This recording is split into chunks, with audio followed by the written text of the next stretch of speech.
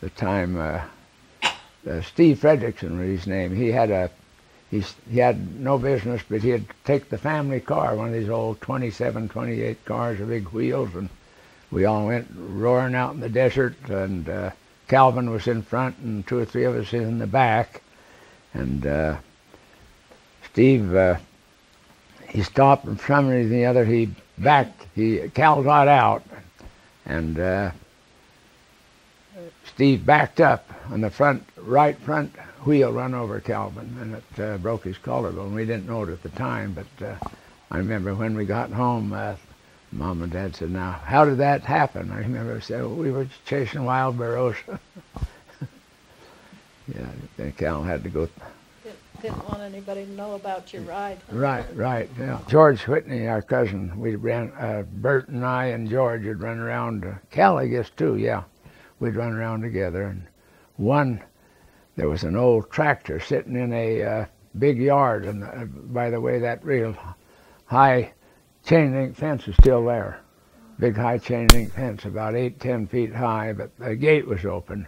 So we went in there and looked at that tractor, and I don't know why, we screwed the cap off the gasoline tank sitting right up on top, I guess to see how much gas was in. And we all crowded in there to kind of shoving each other, see who could see the height of the gasoline first, and we couldn't see it too dark, and I don't know why George Whitney struck a match so he could see, and whoop!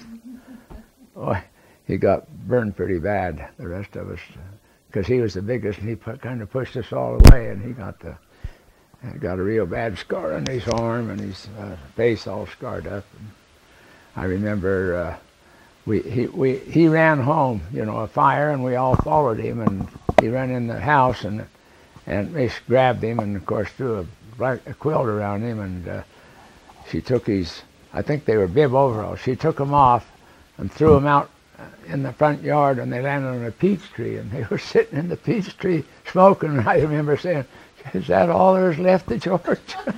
George Whitney and I were at school, and we had a rope. Oh, the ropes were that big around, rope swing, and we were just pumping up high as could be, and the bell had rung, and we wanted to get a little higher, and one of the ropes broke, and boy, we went sailing out through space there. I broke my arm, and he ripped the burn, caused a piece of flesh to come down here that just a web, and it ripped that open. Another trip to Las Vegas to the doctor. Another thing I remember is on a Saturday, we'd go in quite often in the Palace Theater or the El Portel and take the afternoon matinee, and I remember we had a Frankenstein movie. Boy, that was really something. But about a week after, every time it was my turn after dark to go out and get a bucket of water, I went out there and went on the board. I looked out, and I just knew Frankenstein was in those rushes. I went tearing back the house, spilling half my water. Yeah, I was really, my imagination really let me believe he was in there, ready to get me. Well, that cellar that we had, where we stored our fruit and stuff, yeah. Every time I had to go down and get a jar of fruit or something, I just knew there was a bear behind the door. Yeah.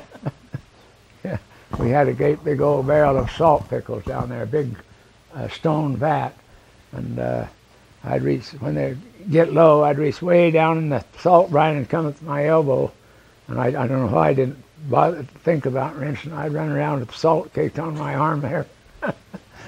I don't know why I didn't think of washing it off, but yeah, those were the days, all right.